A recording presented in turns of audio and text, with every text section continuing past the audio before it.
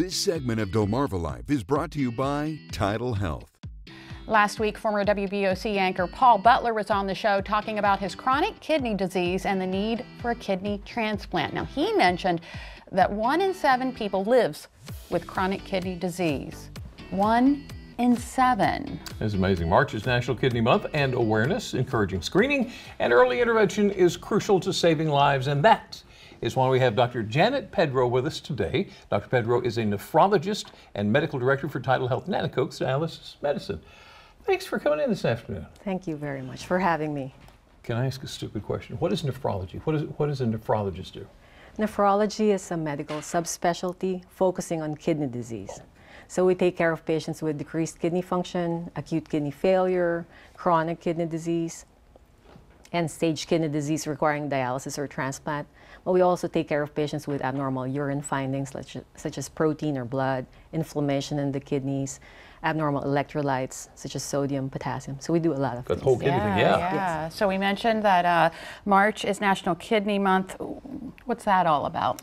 That's right. March is National Kidney Month, and communities across the country are focusing on increasing the awareness for chronic kidney disease. Unfortunately, it is a significant public health concern. As you mentioned, there's a high incidence of that.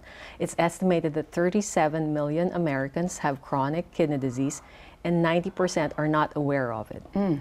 That is amazing. Yes. Define chronic kidney disease for me. So chronic kidney disease is a diagnosis that a patient has abnormal kidney function for more than 3 months.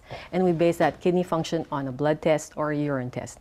You can also have chronic kidney disease based on abnormal findings in the urine, such as blood or protein that's persistent, or abnormal findings in an ultrasound or CAT scan or MRI.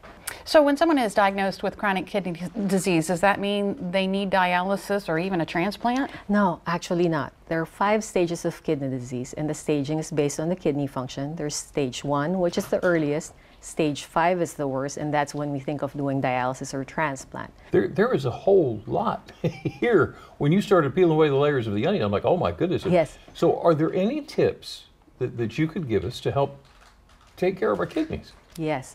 So the first thing is diagnosis. Early diagnosis is key. So I would recommend, particularly those patients with high risk factors for kidney disease, diabetes, high blood pressure, family history of kidney disease, heart disease, and obesity, to have annual checkups. And it is simple, just an annual blood test called the creatinine that measures kidney function, and an annual urine test for protein. That's the first thing. Other things that we can do if you have diabetes, control your blood sugar, because diabetes is the #1 cause of kidney disease. Managing blood pressure. Goal for blood pressure is 135/85 or less. And eating a healthier diet, doing more fruits and vegetables and grains. Stop smoking. That's one thing that can be helpful. Maintaining a healthy weight, exercising. Of course, drinking lots of fluids. That's a key thing. And stopping or limiting medications that can affect the kidneys, like anti-inflammatories. So if somebody wants more information on kidney disease, I'm sure there's a lot of it out there. Yes, and at TidalHealth, we have education seminars on chronic kidney disease, and that's in Salisbury and in Seaford. And the National Kidney Foundation website is a good source of information for chronic kidney disease. All right. Good information indeed. TidalHealth's Dr.